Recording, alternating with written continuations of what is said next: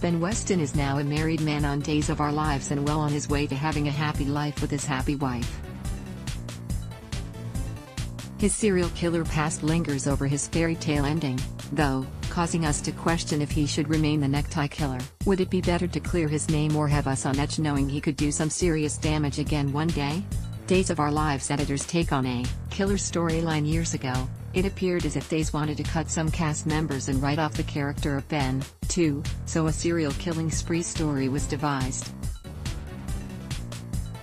Robert Scott Wilson brought his A-game, turning Ben into a compelling character. Days saw what they had in him and brought Ben back, resurrecting one of his victims, Will Chandler Massey. Along the way, Ben was also given therapy, meds to control his murderous desires, and a seal of approval from his therapist Dr. Marlena Evans, Deidre Hall. In discussing what should go down with Ben now, Soap Hub editors Michael Maloney and Amber Sinclair took opposite sides in this debate. Michael thinks tweaking history related to Ben's killer past is the best way to position him as a long-term leading man, while Amber wants history to stay as is.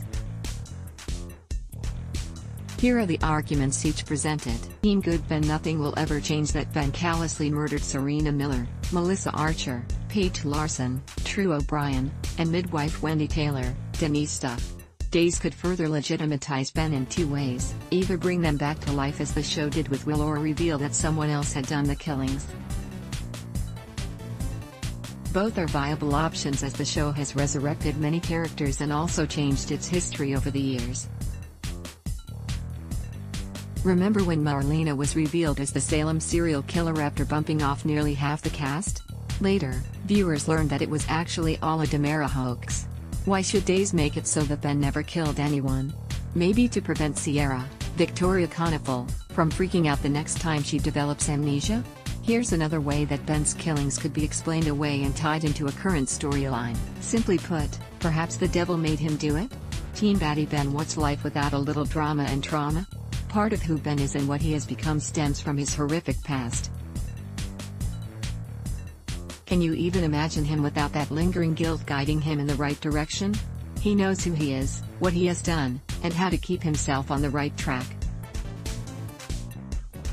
Plus, that means we retain the opportunity to have Ben spiral again one day.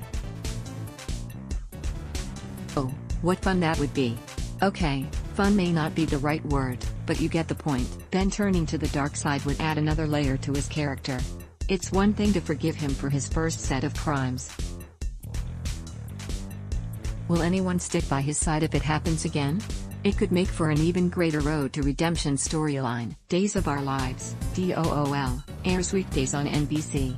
Check your local listings for airtimes.